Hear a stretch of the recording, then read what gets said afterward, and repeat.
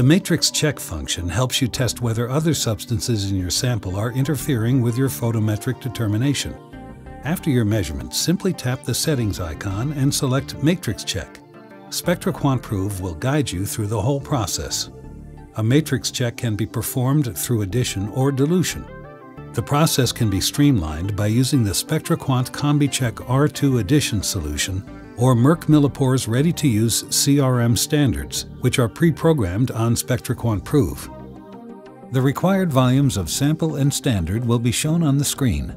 Prepare your measurement as usual, but add the required amount of R2 solution immediately after adding the required amount of your sample.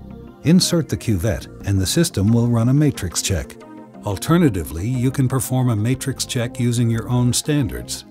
When doing so, adapt the number of dilutions or additions to your needs. If your result is within the range of the matrix check, you have no interferences in your matrix, and your original result shows the correct amount of sample you measured. However, if your matrix check is out of range, your original result may not be correct due to interferences in your matrix. Please check your sample preparation routine for adaptations to eliminate or reduce possible interferences. We also recommend that you refer to the package insert for additional information about possible interfering substances.